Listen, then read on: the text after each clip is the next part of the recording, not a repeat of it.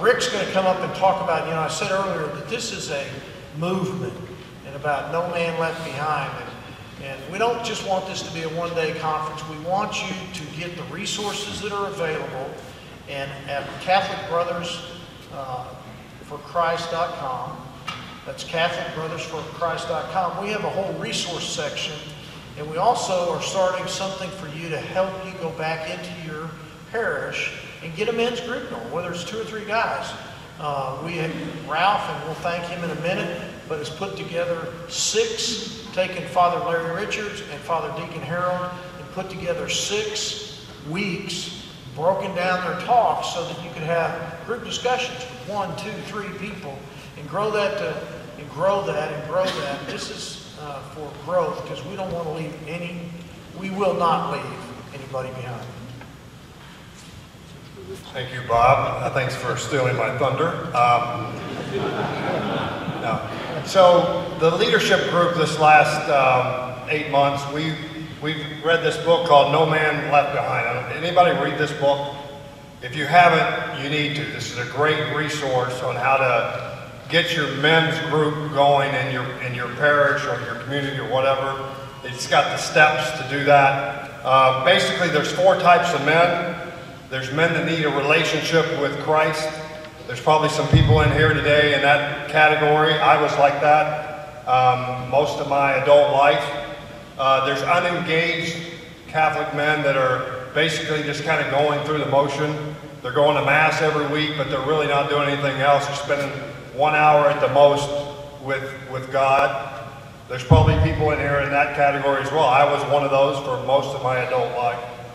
There's mature, engaged in their parish. A lot of you guys in here are probably at that level where you're actually evangelizing to 6 to 8 to 10 other men. You go to a men's group every week. You might go to breakfast or whatever. That's great. That's what we need, those kind of people, because that's what gets us to the next level, which is the 4th seed leader. And basically what that is someone who makes disciple of any willing man, period. Not just in their parish, not just in your immediate community, but it could be at work, it could be on an airplane, it could be whatever. We need leaders to expand outside your parish, and that's why we keep asking for parish ambassadors, not only for their own parish, but just to help spread the word and get people involved in other parishes as well. God has given us the privilege to do this, right? He calls everyone to do this. And so that's a privilege of spiritual leadership. This is our calling. Everyone is called to do it. Not just a few of us, but all of us are called to do that.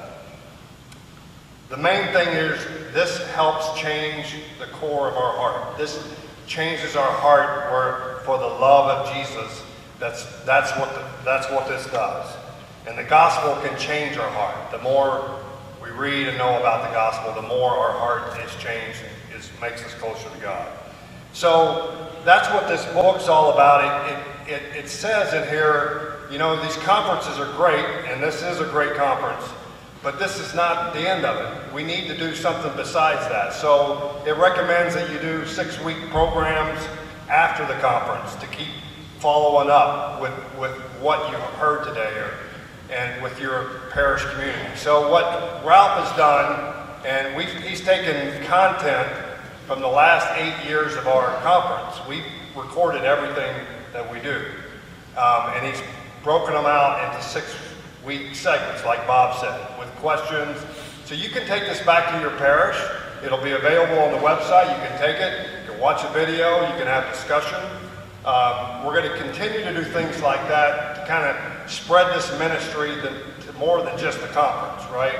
We want to make this an ongoing ministry and make people leaders, the 4th tier leaders that we're looking for.